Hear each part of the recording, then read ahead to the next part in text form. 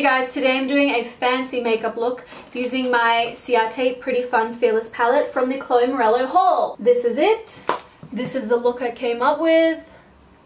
It's a really nice, dramatic, very blended out makeup look that is perfect for a special occasion. So I hope you enjoyed the tutorial and keep watching. I've already applied the No Poreblem by Touch in Seoul. It makes your skin really smooth. I really like it. I think this is a Korean brand. Loves it. And then I'm going to use Makeup Forever HD Ultra in number 120. Before you say it doesn't match, please just take a look at my arms. I do have, I don't know what you would call this skin, neutral olive, I guess. I'm not wearing fake tan. That's what my body looks like. For some reason, I just get blotchiness in my skin. I don't think it's an undertone thing. Because as you can see, I'm not pink. So there you go. This is the new Rose Gold Color Me device, which I got. I'm so excited because I love my original Color Me. Damn, that foundation's still too light for me. Just added some of my Cover FX custom cover drops in N40. Okay, then I'll turn it on and start to blend.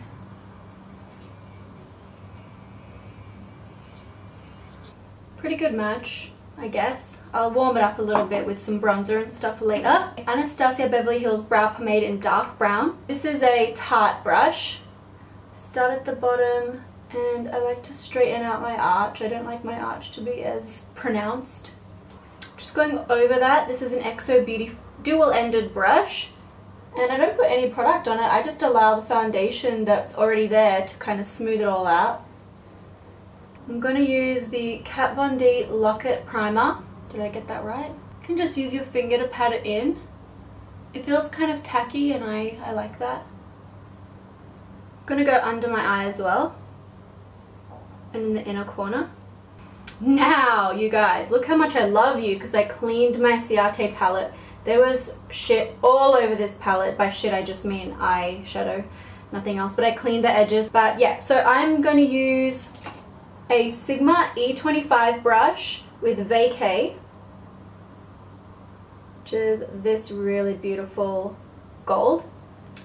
I'm going to use it up here on my brow bone. I'm just careful not to get it in my brow because I don't want any shimmer in the brow.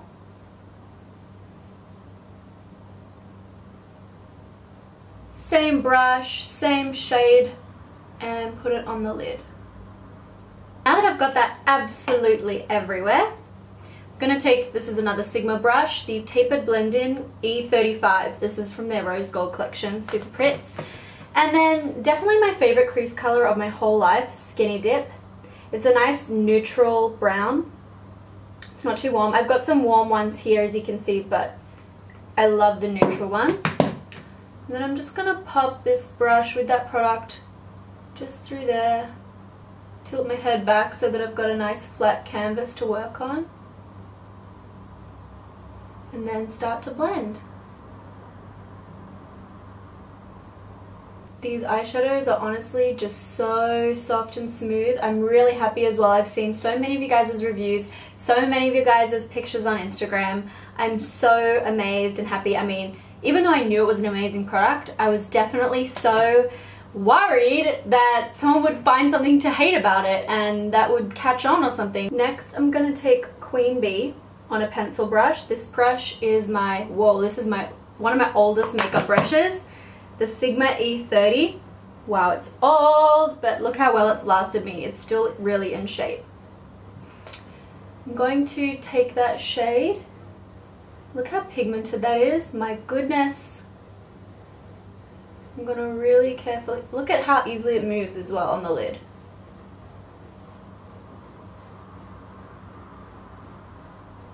I'm just doing the little V.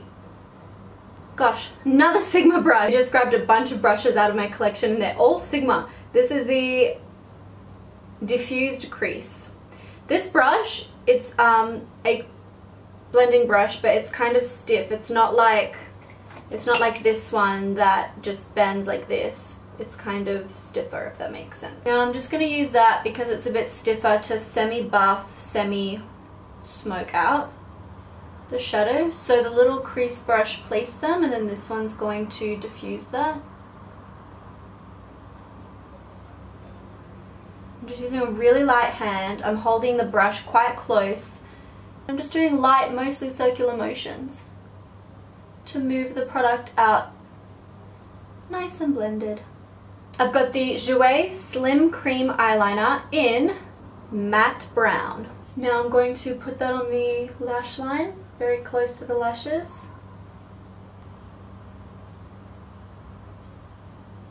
This is the Elite Linear 1 brush from Artis. Just gonna go over that. Okay, now onto the lower lash line. Just gonna do the waterline actually. Then when I get to the inner corner, I'm kind of straightening it out. Same with the outer corner. And repeat. I've got that dark brown again, Queen Bee.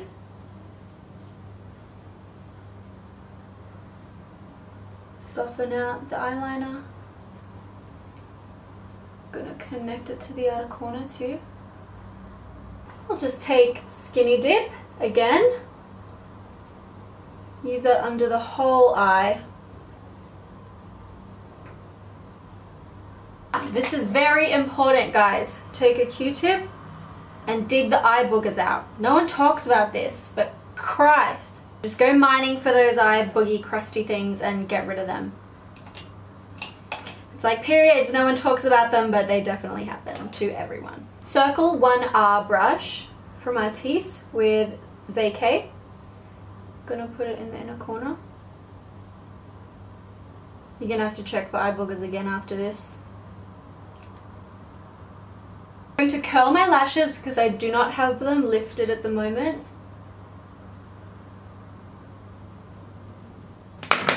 Now, with my palette in the haul, you get a luxury size, so basically a mini travel size Wonder Wand mascara. This is the best mascara. Just get up close so you can see my lashes before and after.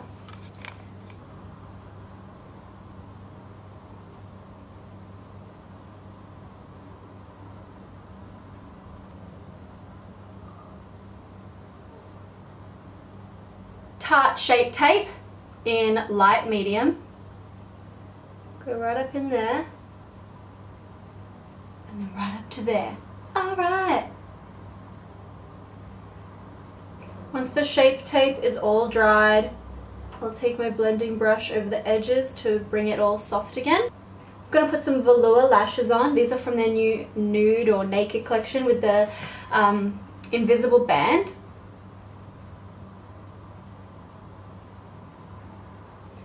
Gonna take the dark brown over the glue. Then with my Marc Jacobs liquid eyeliner, I'm just gonna go very carefully right along the band, using the lashes as a guide. Full fluttery eyes. Now I'm gonna move on to the rest of my face. I'm going to use my Cover FX medium powder, just very sparingly.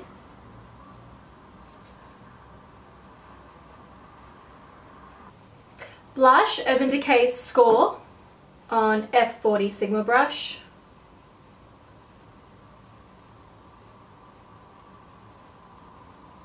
Then this is the BH Cosmetics Satin Bronzer. It's got a little bit of a sheen to it, so I'm only going to apply it sparingly to the sides.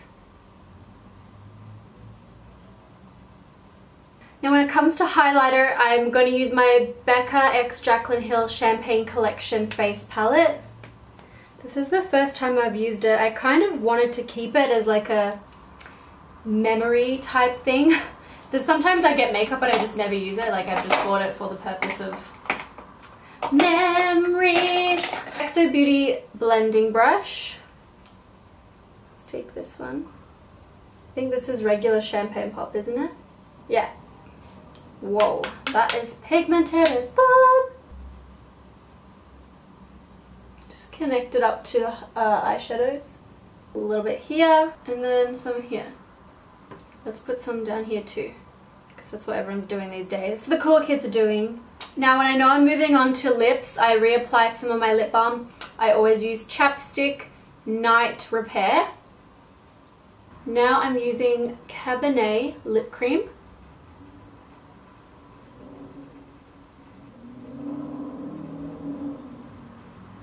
By Jouer.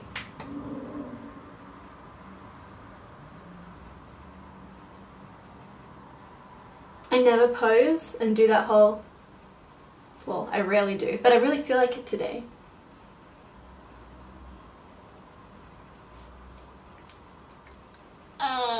That's it from me, guys. I hope you liked this tutorial using my Chloe x Ciate Pretty Fun and Fearless palette. I'll put all the information below. So glad everyone's loving their palettes. I'm not surprised, it's freaking amazing, and I hope you like this makeup look. There'll be definitely more to come. Okay guys, I'm out.